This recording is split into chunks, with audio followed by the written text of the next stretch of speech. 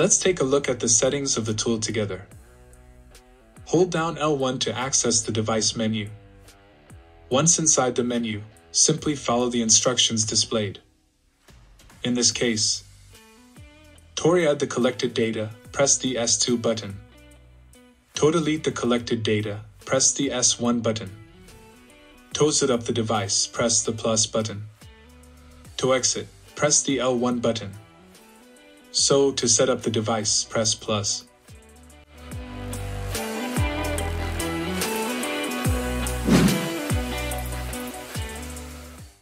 At this point, we can press the plus and buttons to make changes, the S2 button to continue, and the menu button to exit. Let's press plus or to change the language in this case. We can set the language to Italian, French, or English. Let's set the language to English and press the S2 button to continue. We can change the temperature unit of measurement, choosing between Celsius or Fahrenheit. We can change the stopwatch mode, choosing between incremental or absolute. We can choose whether or not to activate the backlight of the device. We can adjust the contrast. We can set the time format, choosing between 12H or 24H.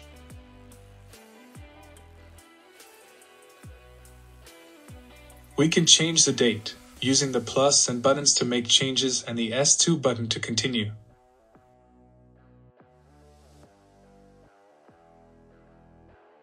Finally, we can follow the same procedure to set the time.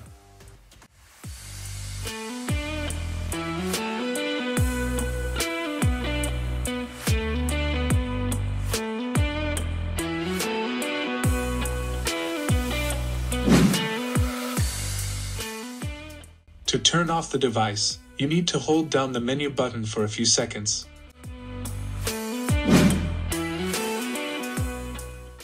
Let's see now how to time the drivers. By pressing the menu button, the device turns on. On this screen, we have the L1, L2, L3, and L4 buttons, which correspond to the 4 drivers we can time. Also, at the top, we have the time and air temperature. By pressing the L1 button, the lap time of the first driver starts, and we can also take the relative split times by pressing the S1 button. With the L2 button, the lap time of the second driver starts, again with the relative split times, always pressing the S2 button. By pressing the L3 button, the lap time of the third driver starts, with the relative split times by pressing the S3 button. Up to 8 split times can be timed, with the 9th split time calculated at the passage on the finish line. Timing up to 3 drivers. We also have the best lap of the first and second driver. If we also start the lap time of the 4th driver, we have the lap time of all 4 drivers with their respective split times. We can time several laps for each driver, up to a maximum of 99 laps.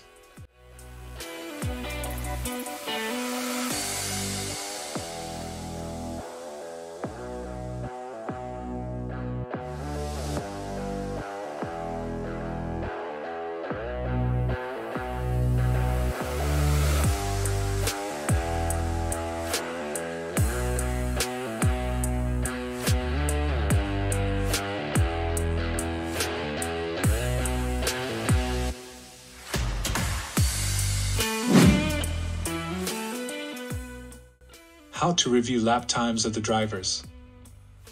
Press and hold the menu button, then press the S2 button, and you'll see the summary of the first session with the date, time, and air temperature. If you want to see the laps of driver 1, press the L1 button, and you'll have the 3 best laps of driver 1.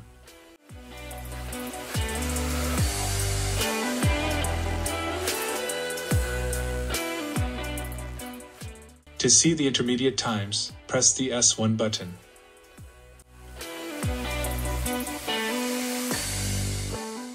By pressing L2, you'll see the 3 best laps of driver 2. The same goes for the L3 and L4 buttons. If you want to see all of the laps of driver 1, press L1 again, and you'll have all the laps. The same goes for driver 2, driver 3, and driver 4.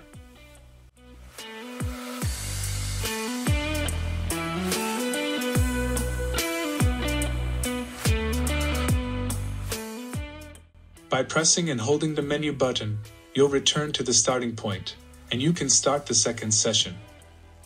You can store up to 7 complete sessions. If you hold down the menu button, the device will turn off. Otherwise, it will turn off automatically after 5 minutes of inactivity.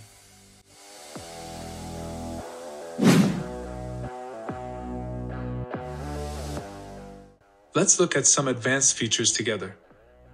Turn on the device. Let's say that in session 2, we are timing 4 drivers with their respective lap times.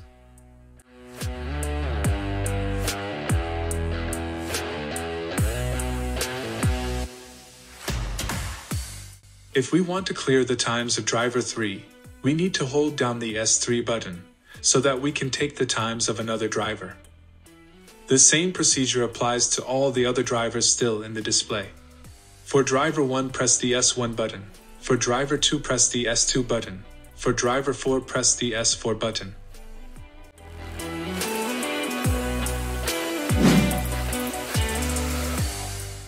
Let's see how to delete all the previously recorded data. Simply press the S1 button. This way, we have deleted all the lap times of the various drivers from the 7 sessions.